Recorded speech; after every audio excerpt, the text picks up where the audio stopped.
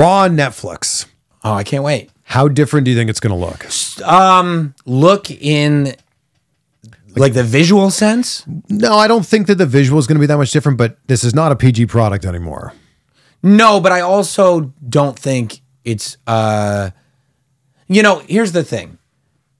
It is a family product. Yeah. And I think there is a lot of value in WWE being a family product. And I think that, and maybe it's because I have kids and my 7-year-old is like super into wrestling. And like, there is some stuff that we can enjoy together.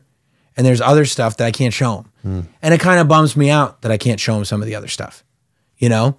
I think that there is a way to tell stories that don't insult the intelligence of people like us, but make it so it's not uncomfortable to bring your kids to. Yeah. I don't think that the answer is, well, we're on Netflix now. Let's do way more cursing. Let's do nudity. Let's do more blood. Like, I don't think wrestling was ever missing that edge. I don't think wrestling was like, you know what wrestling needs? Profanity and blood.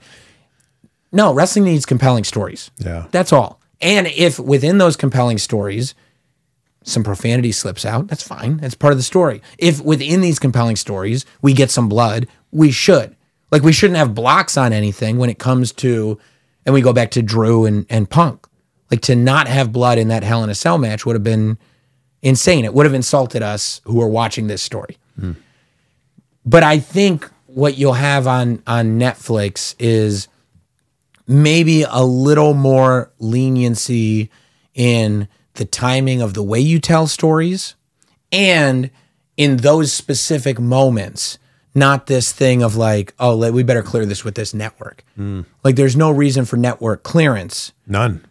But, and this is the same thing people said when like Howard Stern and other big radio shows were going over to Sirius XM, it still requires a certain discipline to put on a show, right? It requires a certain discipline to put on a show that a lot of people can watch and enjoy, and that isn't just insanity for the sake of insanity. That is still like we're not like, oh, well, since we can do this now, let's do this.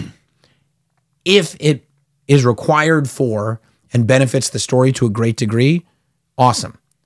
But I'm not sitting there watching Raw or SmackDown right now. I'm not sitting there watching the Bloodline story. I'm not sitting there watching Cody try to finish his story. I'm not sitting there watching any of the storylines that have enthralled us and said, man, if only there was more profanity and blood.